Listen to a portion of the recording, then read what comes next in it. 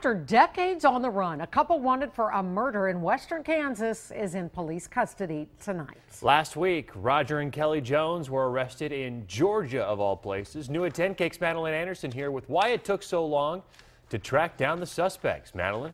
The Jones are accused of murdering 25-year-old Patrick Howe in 1992 in Dodge City. Authorities say it took more than 20 years to track them down because they were using fake IDs. Chasing leads for decades.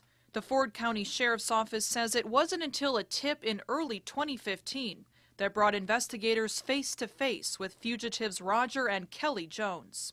Lead investigator George Brown says he found them this past Thursday, 1,000 miles from Kansas, at a campground in Monroe County, Georgia. It feels good. Myself and retired Sheriff Arlen Lemming, he was actually the lead investigator on it in 1992.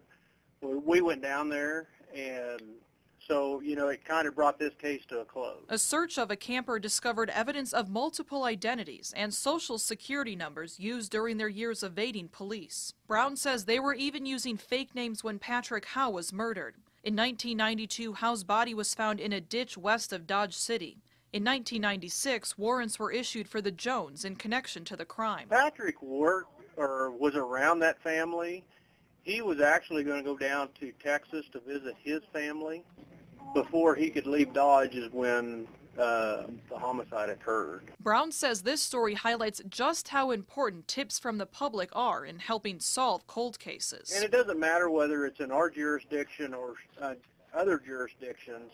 It's always nice to be able to bring people to justice. And the Jones are currently in custody in Georgia. They will be brought back to Kansas within the next week or so, where they'll go through the Ford County court system. The sheriff's office plans to also release more details then about the murder.